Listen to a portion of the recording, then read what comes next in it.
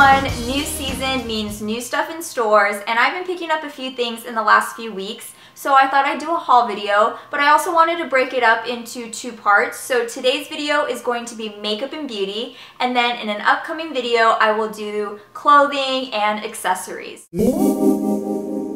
One of the things I recently got at CVS is this really cute powder from Physicians Formula, and it's the Happy Booster Glow and Mood Boosting Powder. The blushes also have this adorable heart design like this powder does, and of course that's what drew me to it at first, but the blushes ended up being really awesome. So I wanted to try this one out too. It says that an ultra smooth perfecting powder and a complementary palette of color blends together to even out skin tone with a flawless radiance. So I'm really excited to try this one out. Another similar type of powder that I picked up is from Milani, and this is the Milani Illuminating Face Powder. I got two of them. This one is Hermosa Rose, and this one is Amber Nectar. I have the other one already, and it's the Beauty's Touch. I haven't even used this one that much. I used it today right on top of my blush. I think they're nice. They just give you that subtle glowy effect on your cheeks on top of your blush. So I wanted to get a few more things from Milani, and this one is the Milani Liquid Eye. This is a liquid-like eyeliner pencil, smooth liquid-like application with high color payoff, waterproof, paraben-free,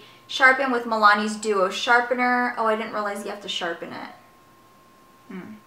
Okay. It is so pigmented and black and creamy, so I'm really interested to see how this applies on the eyes. Wow, that is so pigmented. So hopefully it doesn't smudge too much because it is so creamy. There's a chance that it could smudge, but I'm really excited to try it out. And this one is the Milani Anti-Feathering Lip Liner. I already took it out of the packaging. And this is a transparent lip liner, so it doesn't give off any color whatsoever. It's supposed to prevent your lipstick and your lip gloss and liquid lipstick from bleeding around your mouth. And then the third Milani thing that I got in right here is the Milani Brow Shaping Clear Gel. I wanted to get this because I love Anastasia's clear brow gel. Love it. It's so good. It's like glue, and it just keeps your brows in place and in check. But it is $20, and this one I think is $5 or something around there. So I wanted to try this out to see if I can get this in the future instead of paying $20 for the clear brow gel from Anastasia. There was another Milani product that I forgot to mention, and it's the Milani Eye Tech Liquid Eyeliner. I'm on the hunt for an inexpensive, awesome liquid eyeliner. Right now I'm wearing the Stila Stay All Day liquid eyeliner, and I like it, but it is $20+ or so. I've heard that the Stay All Day liquid eyeliner from Stila can dry out pretty fast. Right now it still works for me, but I'm just kind of getting ready in case it does start to dry out. I want to find something that's a lot less expensive. So I thought I'd try this one as well, and it is really small, and I'm not the best with liquid eyeliner. I'm learning. I thought maybe the small size can make it easy to apply. I don't know, we'll see. And I got another liquid eyeliner, and this one is the Fabuliner liquid eyeliner from Jordana, and you can get this at Walgreens. It was really inexpensive, like $3 or so. And my favorite pencil liner is from Jordana, so I thought this would also be a good one to try. I also picked up these two Revlon Photo Ready Skin Lights at CVS. And I heard great things about these. When you can mix them into your foundation, it gives you that really great glow. I have really oily skin, but you want to have that glowiness to you without looking oily. And then you also don't want to look dull with a really matte foundation. I also wanted to see if they work well for my very oily skin. I picked up a couple lipsticks, and this one is a Kate Moss lipstick from Rimmel, and I believe it's one of their new spring 2014 lipsticks. And this one is number 113, and it's a nude. I love the Rimmel lipsticks, but I don't have that many, and I only have, I think, 2 Kate Moss lipsticks. So this one looks like a pretty simple, basic nude. I think it will be good for spring. And this one is one of the new Maybelline lipsticks. It's in Ravishing Rose, but this is the spring 2014 line. I got one of the lipsticks from the Buffs collection, and I really liked it. So when I saw this and I thought it was really pretty, I figured no harm in trying that out. I bought some lashes and I figured why not throw them into this haul. This one is the Katy Perry lashes from Eylure, and this is the one I wear in every one of my videos. I also got a pair of the Demi 101 Ardell lashes. I've never tried this pair. And then these are the Demi lashes that a lot of people love, and this is the Ardell 120 Demi and the Ardell 109s. I like wearing these to work or just on a day where you don't want to look like you're really wearing lashes, but you just want that extra oomph, because I don't have very many lashes, so I could use all the help that I can get. Pastels have been on my radar recently, and I wanted to pick up some new nail polishes for spring. So this one is the OPI polish in Pinking of You, which is a really cute name, and I'm wearing that right now. I really like it. It's pretty streaky, but it took me 3 coats to make it look okay. I love this shade of pink so much that I'm kind of letting that streakiness slide and just loving it anyway, because I love this shade of pink. It's like the perfect cotton candy pink. And this one is a lavender, and this is Lucky Lucky Lavender. I've been wanting to get this one for a while, but I've been resisting. Now that it's spring, I just think it's perfect and I wanted to pick it up, so I thought these two would be perfect to add to my collection.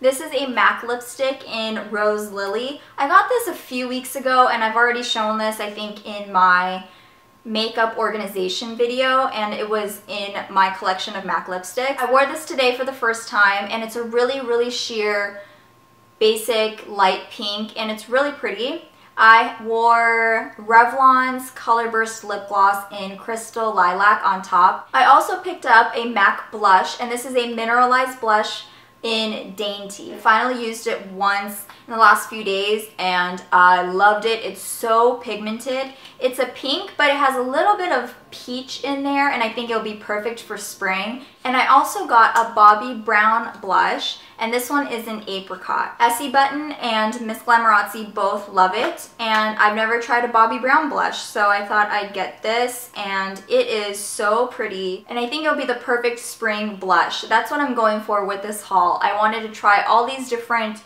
blushes and different things that could really make things pop and look fresh, so I am so excited to wear this. And that's it for the makeup, but I wanted to mention a few body care beauty things that I picked up, and this is the Aveeno Positively Nourishing Antioxidant Infused Body Wash in White Peach and Ginger. I first got this last summer or so. It is back in my life. I'm so excited. This is going to be my spring summer body wash. I just love peach scents. So if you love peach too and you don't want to spend too much money on the higher end peach products, I recommend this one. It is so good. And then at Victoria's Secret, I picked up 3 products, and these are from their new spring line. So this one is Pure Seduction Bloom. I love Pure Seduction. It is my favorite scent from Victoria's Secret. So when I saw this, I had to get it, and this packaging is gorgeous. I don't know if it's really going to show you on camera how bright this is, but in person it is a glowing neon coral. It is so pretty. And so this one is the Hydrating Body Lotion, and then I also got the Fragrance Mist. This is a floral version of Pure Seduction. Not too floral though, because I don't like floral scents very much.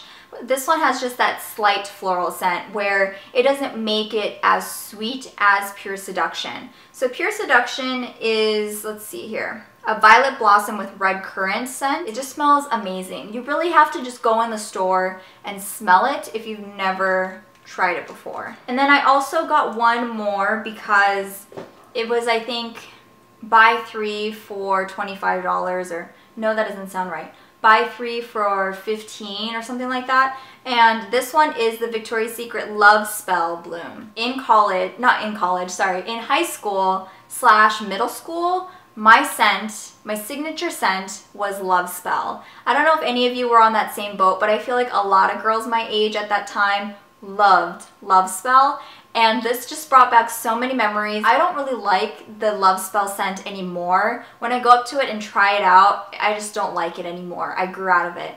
But I tried this and I liked it. So I think the floralness about the Bloom line helped make me like Love Spell, the Gardenia Petals and Berry Blossom scent. And if you see these in store, I suggest you smell them, sniff them out, and see if you like them, because I think this is a great thing to add to your whole spring haul, if you will. And that is it for the spring haul. I think it's not a lot of stuff, but it's a good amount, a very comfortable amount. So I am ready to welcome spring. I also have the necklaces and just different types of accessories and clothing for another haul video coming soon. So stay tuned for that, and please subscribe if you haven't already, just so you know when that video comes. And then I'm also going to be throwing in an Ipsy glam bag unbagging. And I think that is it. So thank you so much for watching. I hope you have a great St. Patrick's Day. That is why I'm wearing my green. Have a safe time celebrating, and I will see you all again really soon.